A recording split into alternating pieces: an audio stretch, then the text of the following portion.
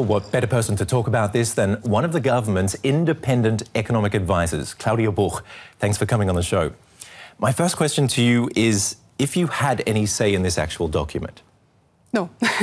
Not at all? No, we are independent advisors, so that means we are not political. So we can comment on what is in the coalition treaty, but we wouldn't be part of the production process. And what's your comment? Well, the comment is that, first of all, we are happy that we have a new government now, but many of the policies that are in the agreements are rather backward-looking. So I would have hoped for a more forward-looking, reform-oriented approach. How are they backward-looking? They're backward-looking in the sense that I have the impression that we don't really trust markets. So there's a lot of elements where we basically restricting market forces to operate, and the minimum wage is a case in point. On the minimum wage, then, France thinks it's a great idea. They've already got one. They would like to see competition levelled out, I suppose, between the two countries. What about Germany, though? It's a different kettle of fish trying to introduce something like that here, isn't it? Yeah, definitely. I mean, we have very different labour markets, very different institutions, so it's difficult to transfer one experience from one country to another. I'm not sure France is a good example, because we have seen problems, in particular for low-skilled young workers, to make it into the labour market, and that's one effect of the minimum wage in France. Is it going to mean job losses here?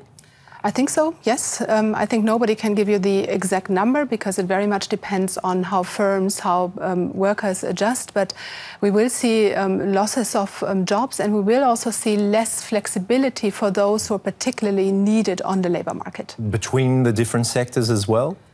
Yeah, it will be an issue for locally produced services more than for exports. I don't think the German export sector will be harmed. It will be a problem for workers in the East. It will be a problem for low-skilled workers.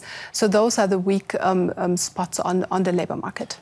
Back to the coalition agreement. It sounds like Germany is dictating how Europe should be doing business. Well, I would actually disagree with that statement, because I think what our European partners observe is that Germany seems to demand reforms from other countries, but we don't really have this reform-oriented agenda here in Germany ourselves. So I think others would maybe want even more reforms in Germany. But can Germany's ideals be translated into success in different countries, in different European countries? Of course, every country is different, so we don't have this one-size-fits-all models for all countries. But there are certain basic rules that I think apply for Europe as a whole, and there are many things that we have already implemented into the institutional agenda for Europe.